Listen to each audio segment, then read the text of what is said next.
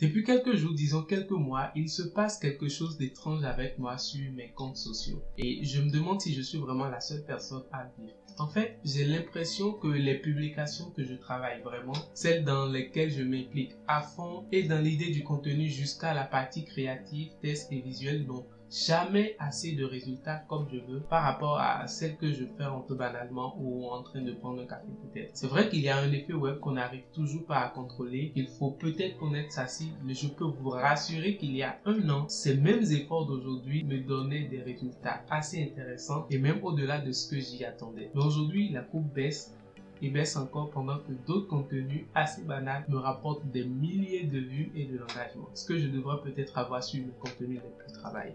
À votre avis, qu'est-ce qui peut être à la base de ça? Mon audience a changé ou c'est moi qui ne maîtrise plus les codes du marketing sur les réseaux sociaux?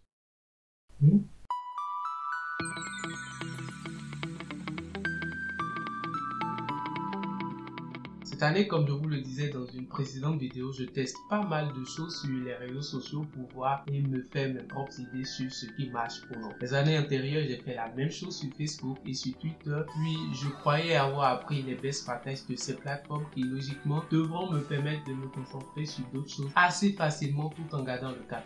Seulement que depuis l'avènement du coronavirus, les choses ont plutôt pas mal changé. Changé au niveau de la manière dont les gens interagissent et recherchent et consomment du contenu sur les réseaux sociaux et même dans la façon dont ils interagissent avec ces contenus-là. Interaction, réseaux sociaux, captez le lien. Aujourd'hui, les gens passent plus de temps sur les réseaux sociaux. Les habitudes de confinement nous y ont obligés. Nous voudrions désormais quelque chose d'utile qui peut nous occuper et nous faire nous sentir spéciaux malgré la nouvelle vie conditionnée. C'est une tendance à laquelle même les géants du web ont dû s'adapter pour ne pas perdre l'attention des utilisateurs existants et pour continuer à attirer de nouveaux. On a vu les acteurs des réseaux sociaux principalement inventer de nouveaux formats de contenu, de fonctionnalités pour garder contact, se distraire, se soutenir entre amis et bien d'autres. Si vous êtes spécialiste du marketing sur les réseaux sociaux comme moi, ou créateur ou entrepreneur, peu importe, et que vous avez à cœur de profiter des incomparables avantages des réseaux sociaux pour donner un coup de pouce à votre entreprise cette année, voici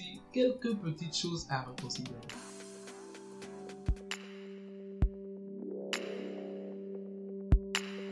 Bonjour, je m'appelle Richmond Dafogan, je suis Community Manager Freelance pour donnait et promoteur des médias trafiquants. Si vous êtes nouveau sur la chaîne, je vous souhaite la bienvenue. Ici, je partage des astuces et méthodologies pour réussir grâce aux réseaux sociaux. Si c'est une thématique qui vous intéresse, je vous invite à vous abonner à la chaîne, à activer la cloche de notification et à garder votre pouce bleu pour la fin de la vidéo parce que je sais,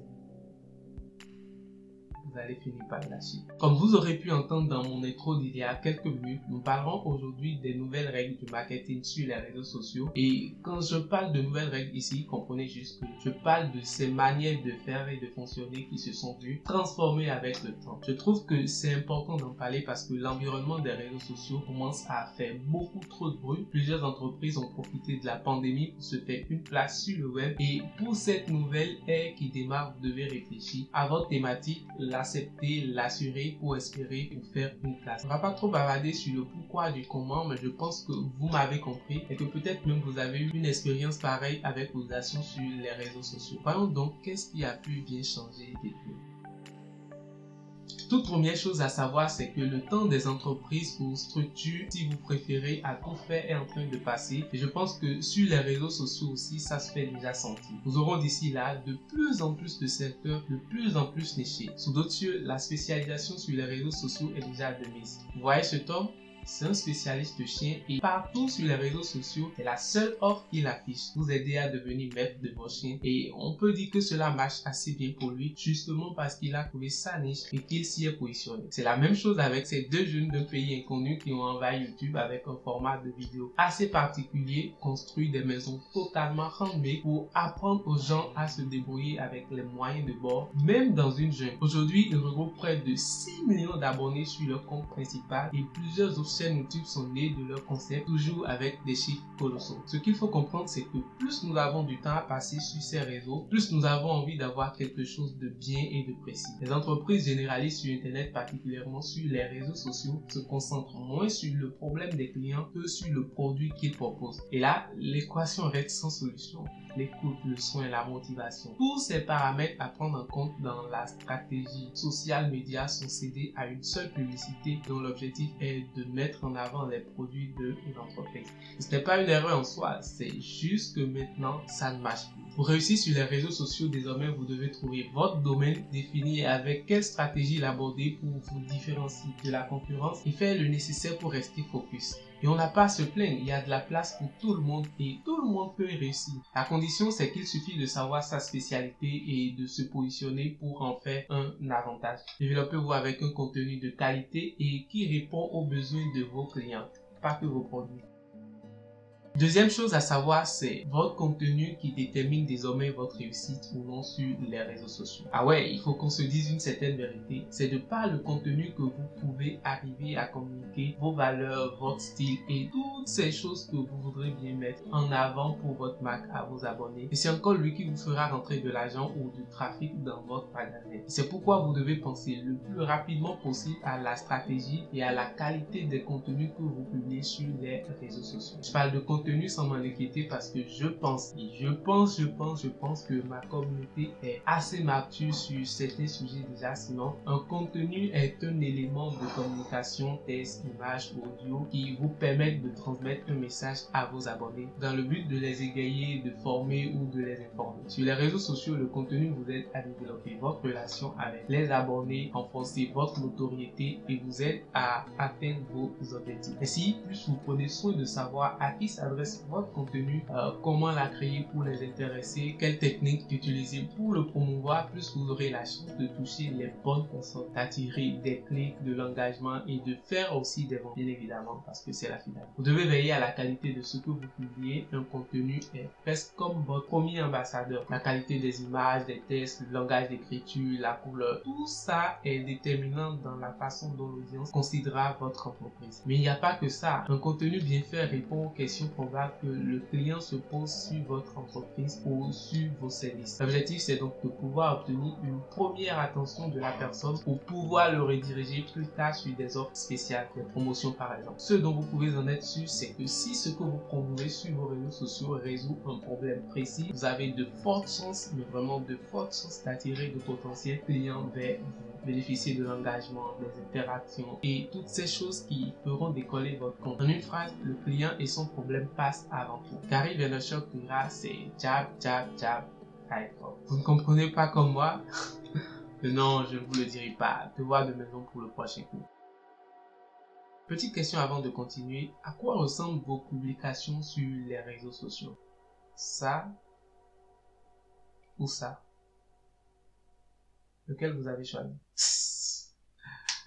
Mais vous vous êtes fait avoir. Il n'y a aucune différence entre ces deux publications, à part le visuel. Et même le visuel en question, même concept, même test, et malgré toutes ces ressemblances, vous avez quand même préféré une à l'autre.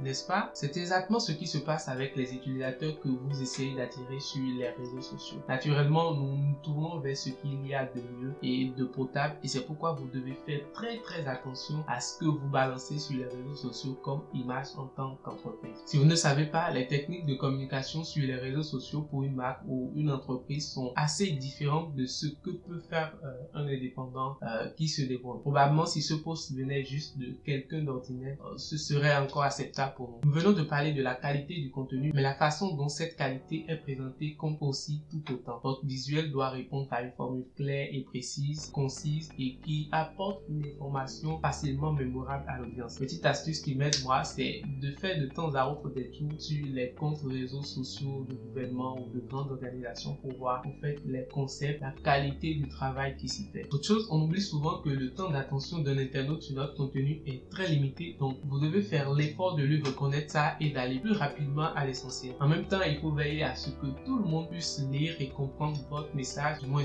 toutes les catégories de personnes qui constituent votre site. Et la vérité, c'est que les réseaux sociaux sont essentiellement basés sur le visuel. Une fois que vous arrivez à poster de la qualité, même si votre contenu n'est pas aussi intéressant, vous pouvez bénéficier de quelques likes pour avoir posté des visuels de qualité, qualité dans le contenu, qualité dans l'image. Et si vous le voulez, je vous donne un super outil de traitement d'image pour réseaux sociaux qui changera totalement votre vie.